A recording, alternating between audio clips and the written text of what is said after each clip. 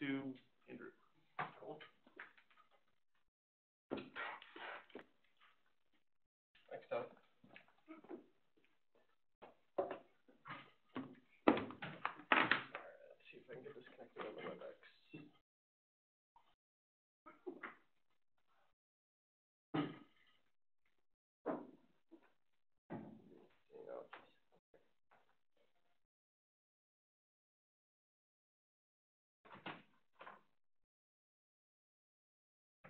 We're going to share the entire screen. Let's see what you guys see.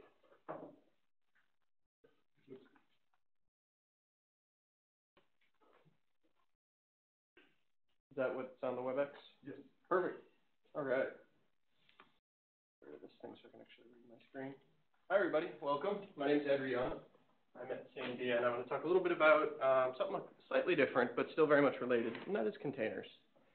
So before I start, just as a quick overview, I'm going to start to talk about, how we got to where we are today, sort of some of the investigation that we've done with containers at Sandia, and then transition to what Todd was talking about, this new ECP containers project, or super containers, as I like to call it. So hopefully this will be a good overview for everybody if you're not already familiar with containers, if you're not quite sure what the point of these are and how this all fits in. So I'm hoping this can be both introductory as well as, well, useful. So, all right, great. Yep, DOE and the NSA as well as Sandia has a long history in HPC. This is of no surprise. And many of our mission workloads really do require sort of this high scale. Within the NSA, we have both capacity and capability computing, and really all this is on-premise, if you will. And public cloud computing is often prohibitive for places like Sandia, not only just in terms of the security model, but also just the cost, which I'll explain a little bit in more detail with a quick slide. However, clouds are very famous for being incredibly flexible and can run whatever you want, right? Boy, wouldn't that be great if HPC was the same. So there's this new technology called containers, and we started asking ourselves these basic questions of, can we support containers in the context of HPC, and how will this model actually impact sort of our major application development and deployment? So, all right, what's a container? Well, you go to the mall and you go to the container store and you pick it. No, don't do that. So a container is actually a unified bit of, software. Think of everything that you need to run your given application or process packaged into a single entity, if, in this case being a container. Of course, minus the operating system kernel, of course. So this is actually based on OS virtualization, which is different than virtual machines, and that's an important distinction. Think of this as sort of, chroot or change root on steroids, rather than, running your entire VM, for instance. This uses really cool kernel features through the use of namespaces, sometimes user namespace, mount, PID, et cetera, and many people are actually familiar with containers in the context of Docker. You've probably heard of or used Docker at this point on Amazon EC2. Maybe you've used it as part of the Google Cloud, heard of Kubernetes, these sort of things. So that's sort of everybody's first experience, I guess, with containers is Docker. And that's great. So we start really trying to create this vision here of, supporting HPC software development and testing on your laptops, on your workstations that we have, that we all would like to do our builds from. Then from there, we should be able to take those containers and go and deploy them and run them on some of our fastest supercomputing facilities, really with the hope of minimizing that turnaround time between, putting in a code change and actually deploying that and running that on our systems. And this really gives a lot of flexibility to developers. You can specify exactly how you want your environment and how you build your application with as much or as little detail as you actually would like, right? And then when it comes to actually running it, you just import the container or shift it to your HPC resource and go and run. Boy, that would be nice. We have to be careful. We have to manage, a wide array of different architectures, compilers, various hardware, GPUs, et cetera, and with HPC or the boutique nature of HPC, this can actually be a really significant challenge. And we have to do that without sacrificing performance. Containers are a form of abstraction. Like anything else, when you add abstraction, you have the potential or the ability really, mandate to add overhead. So we need to make sure that that overhead is small and does not actually impact the whole point of HPC, and that is sort of performance being paramount. And maybe this can also support some interesting future workflows and ensembles as well, focused on some of the latest AI machine learning efforts. Okay, so what are the cool features that we'd like with containers in HPC? Really, as I mentioned, it's sort of this BYOE. Let's bring our own environment. Let's define it. Let's be able to leverage that, and then maybe not drag and drop, but essentially that same concept of being able to deploy your environment wherever you need to, and having this ability to compose your software stack, port it to wherever you need to, and then being able to leverage some of the latest version control integration mechanisms that you find with Git, for instance. Things that we can't have with containers in HPC, as I mentioned, overhead, first and foremost. This is a non-starter. If I run a container and in order to support containers, I lose half of my performance, well, that's not really going to work for DOE and NSA. So we're not really interested, at least yet, in supporting microservices. This is sort of the classical use case with containers. I've got a small microservice, which includes, my web server. I got another container in my database backend, and I've got a load balancer in another container.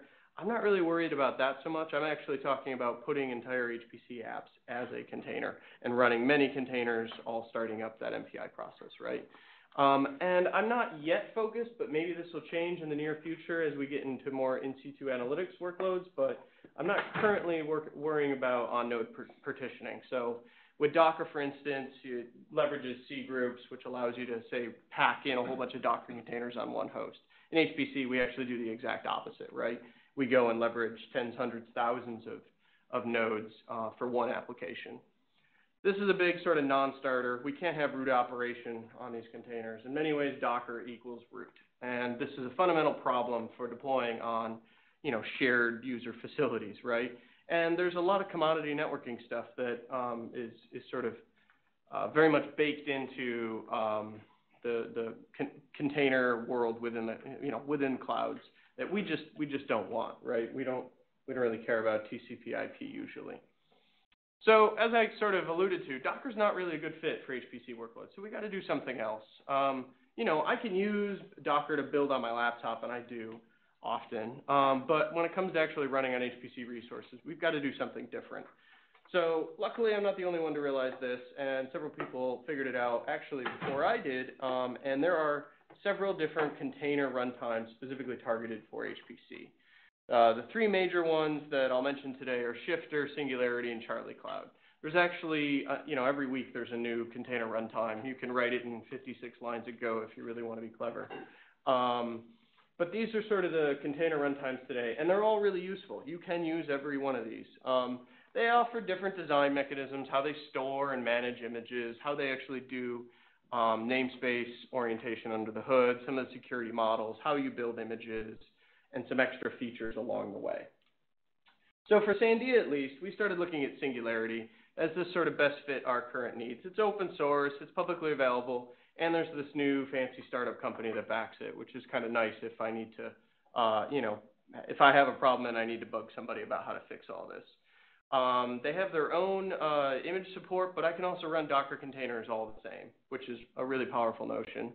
And it supports multiple architectures. In fact, we've actually deployed it on the Astra system, here, quickly pictured here, which is an ARM ThunderX2 system that we've recently built, and we deployed it across our CTS1 and TLCC clusters as well.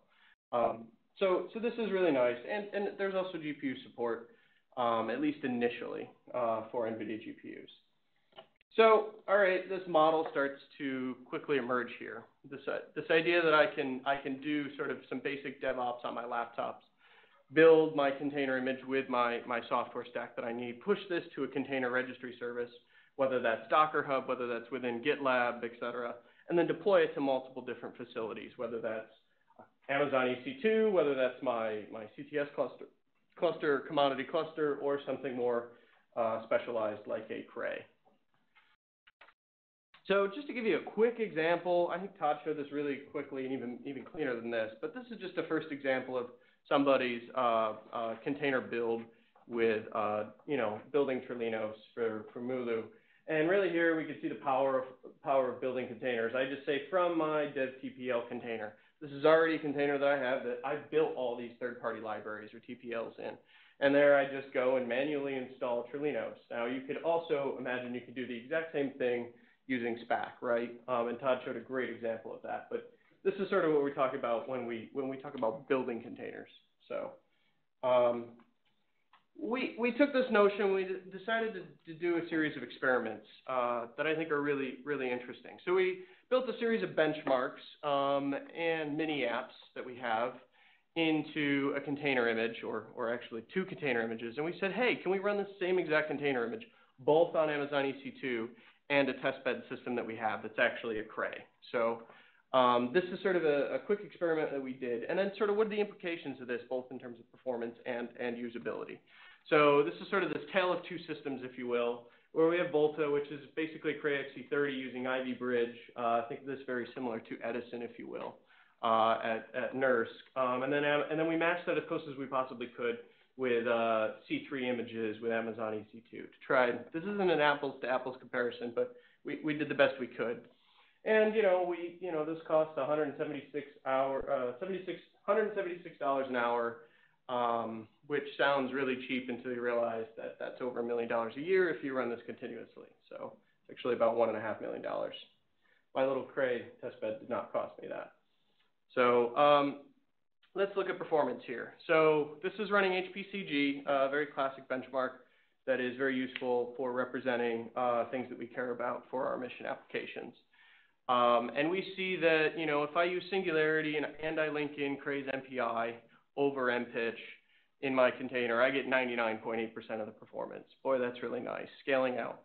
I can do certain things that can really hinder my performance. If I use the regular Intel MPI that's in the container, I see my performance drop off. And this is just because Intel MPI doesn't know how to use the Eugenie libraries to drive the Aries interconnect on my Cray system. And then comparing this to the other line here with Docker, we see with AWS using Docker, these images are actually, or instances are slightly faster than my Cray on a per node basis, but scalability quickly falls off the cliff as I scale up. And HPCG isn't exactly very sensitive to network performance. So even just at a small scale, we see this, we see performance dropping off to 72%.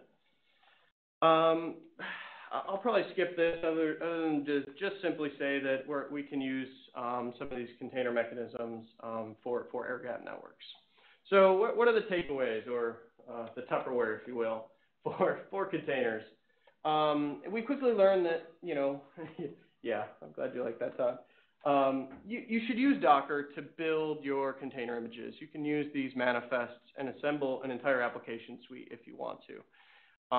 You should really, use Docker in this case and then import it into Singularity. And this really gives a lot of flexibility for our application developers.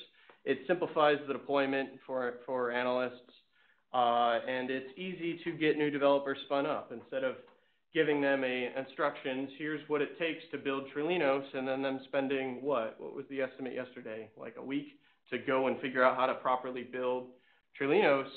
I can just hand them my Docker container and say, here you go. Now you can make code modifications and go from there. And there's this, I would say, hope or new hope of reproducibility, although this is yet to, time will tell whether or not that pans out. There are some caveats with using containers in this model with HPC. And the first and foremost is ABI compatibility issues with MPI. So really what we're doing to get all this performance or near native performance is linking in my system MPI on the host, in this case, what I demonstrated with Cray's MPI over MPitch, because MPitch and Cray's MPI are ABI compatible. That's a really nice feature. However, if Cray goes and changes that ABI compatibility, all this kind of goes out the window quickly, right? And we need to do a little more work for actually supporting alternative architectures. The other thing to realize here, and Todd alluded to this, containers are a nice option for HPC. In no way is this a mandate. You can still build software and deploy software on HPC systems the exact same way that you've done for the past 20 years, right? This is just a new option. So with that, we quickly started to transition to this new super container project, which is a joint effort across several labs and the University of Oregon. And really what we're trying to do is take this to the next step. We really want to make sure that container runtimes are going to be scalable. We can do this in an interoperable way, and they are well integrated and supported across the ECP facilities. And really what we're trying to do is deliver on this promise that you can take a container image from your laptop and deploy it and run it at exascale. And there's a whole lot of work that we need to do sort of under the hood to clean up this mess, which is the current situation with containers in many ways. There's some initial scalability studies that we need to do. There's a lot of R&D effort that we have to do. We're collaborating with various ECP projects, both in the software technology and application spaces, and there's a lot of training in which we can do to help people build, correct container images for HPC. This is not to say that we're going to pick a container runtime to be the be-all, end-all, whether it's Charlie Cloud or Singularity. The idea is individual sites should make that decision. We want to be able to support containers across any container runtime that's deployed. So from an R&D perspective, there are certain things that we really want to do, and really the simple story is these things must work at exascale. So there's an efficient effort, or there's an effort to focus on efficient container launch at scale and doing some initial comparison studies that I'm kicking off soon. Really, we're also trying to develop optimized images, working with Samir on creating optimized D4S image and using SPAC in a container. And using some of the new features that Todd and his team have been putting together in SPAC. And also trying to leverage vendor images. I feel like it's a matter of time before Cray hands me a base container image that I can then go and use and improve upon and hand that to my developer to develop using the Cray PE, for instance. We have this big focus on expanding interoperability. I don't want to be so dependent or praying, if you will, that various MPI implementations don't randomly break ABI compatibility. I'd like to see this be a stronger focus for us, where we're less reliant on other people in this regard. And there's a lot of standards in which we want to support. Yes?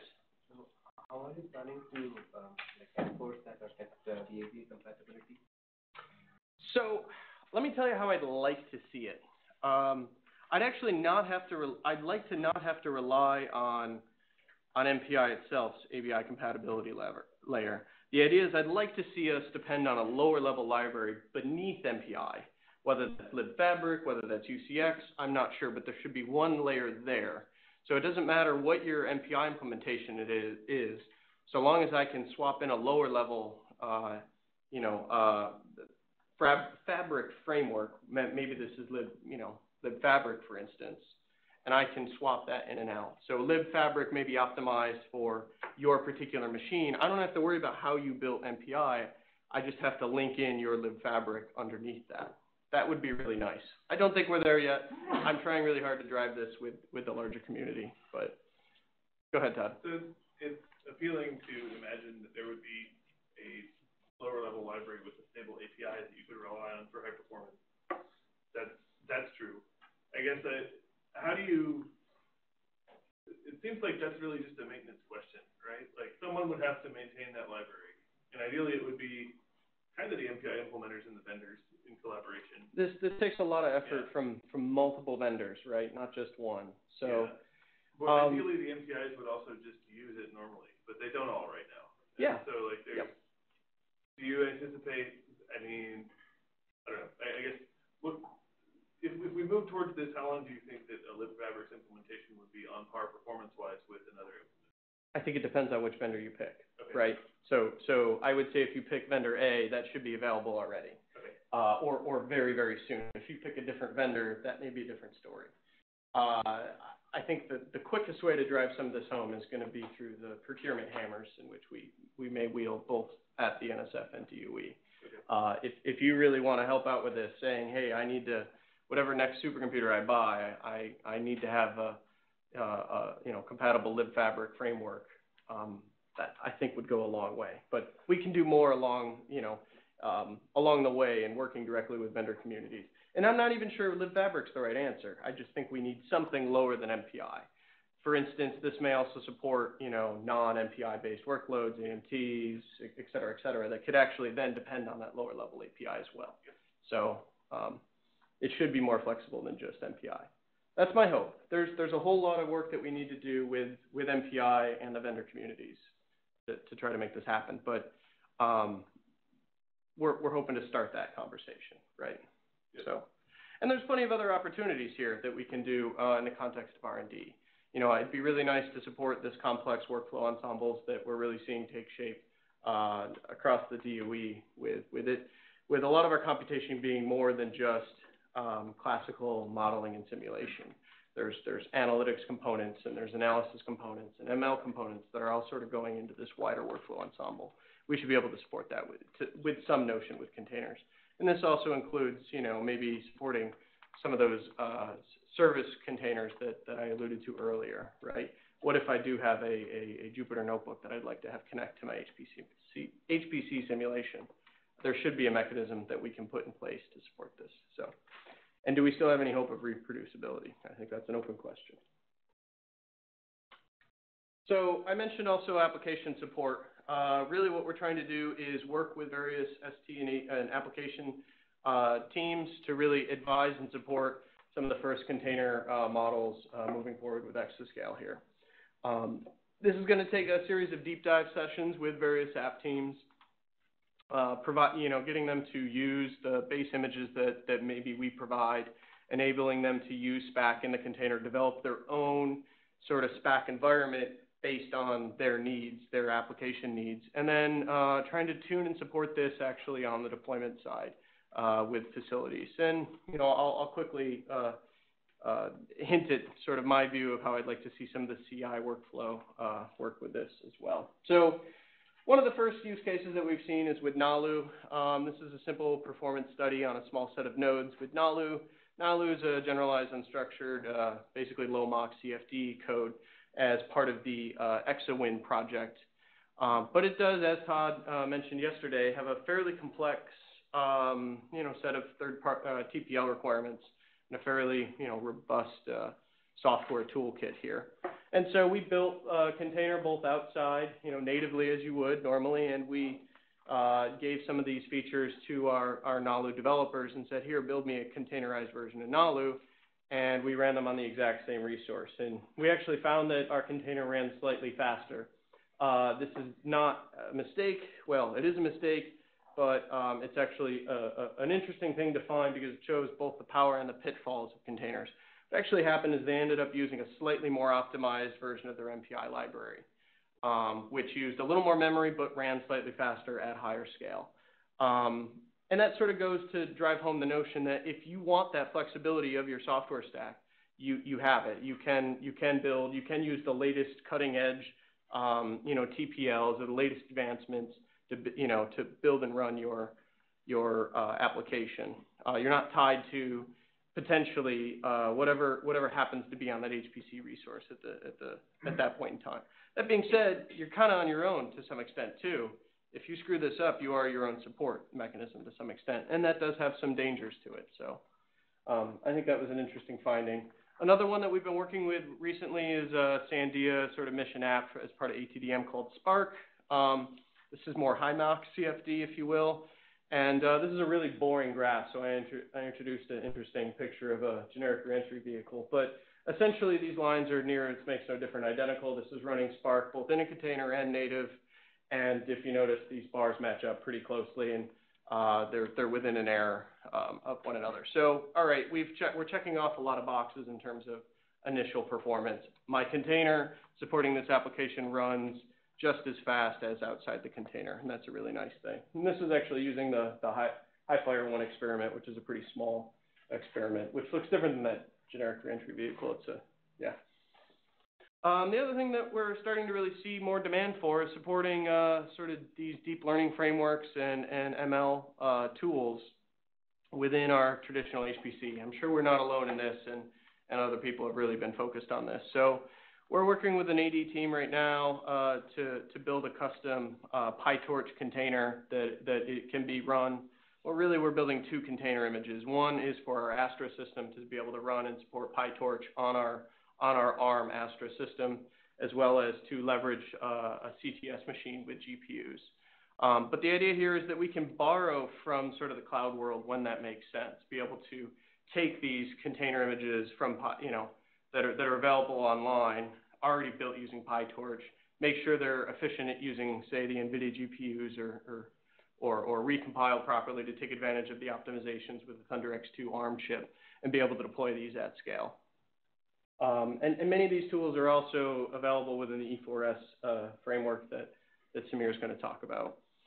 And then I'm sort of going to kind of quickly pitch here this idea of a containerized CI pipeline. Really, the idea is I'd like to generate container builds from a pull request or a commit or something of that sort that really then can be deployed on HPC systems. So this may start out initially as a pull request to a Git repo, which triggers a mechanism where I'll go and deploy and build start a Docker build, if you will, that goes and builds my container with that pull request, being able to pull in SPAC packages along the way if you're using SPAC, maybe using SPAC binary mirrors that Todd's working on and has mentioned to, or doing it natively, if you will, and being able to then run some basic tests on this.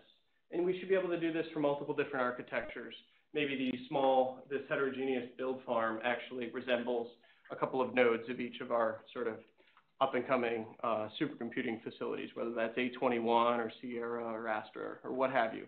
And then being able to take these containers, import them into Singularity and go run them, either on the next generation Cray machine or our CTS, our commodity clusters that we have today. So this is admittedly still slideware. There's a whole lot of plumbing and work that we have to do, but this is sort of the vision that I'm hoping to take shape here over the next couple of months and year or so. And all this is really to say that we have to continue to focus on education and training. Containers are different. This is a whole new software deployment methodology. And so we really need to focus on how we support our users. This is going to be done through a series of efforts. First, we're going to put out some technical reports over the next couple of months and years. You'll see a best practices document from us relatively soon, as well as hopefully a sort of survey paper, if you will, really sort of explaining the state of the practice when it comes to containers and HPC.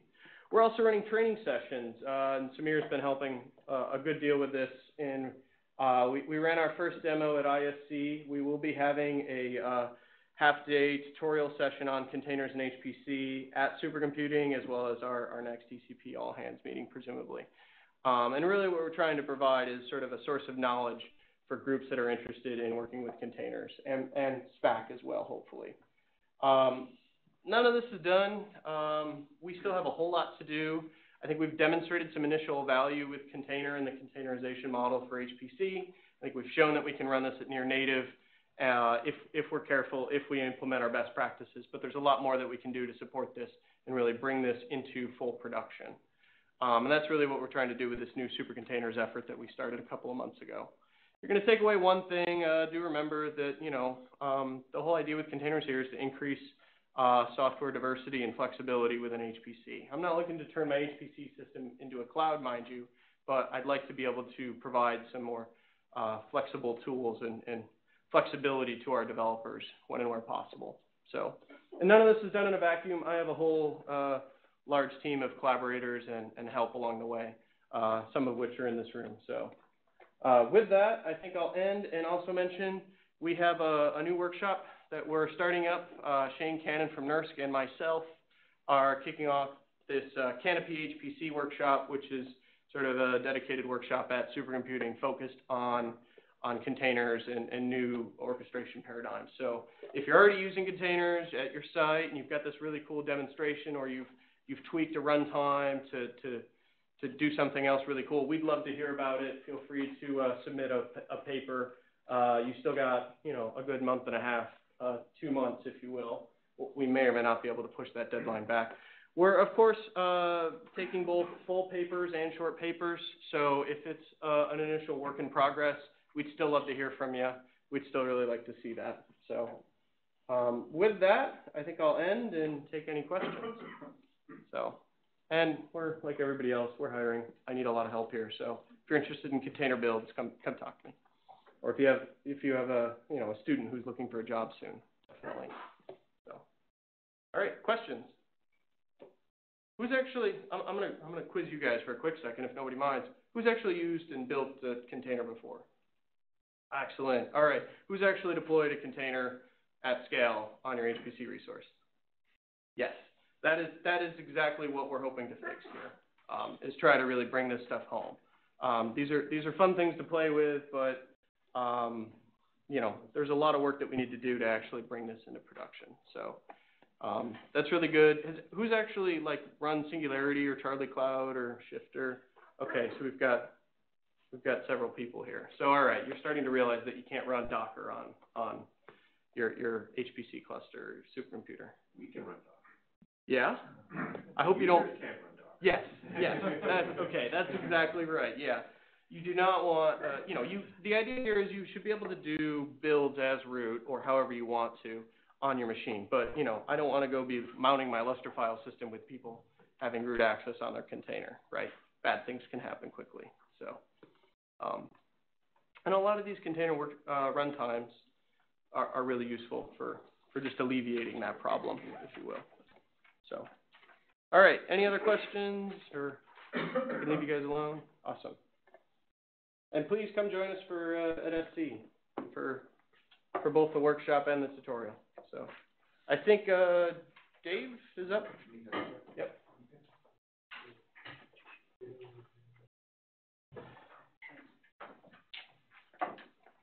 I gotta stop presenting.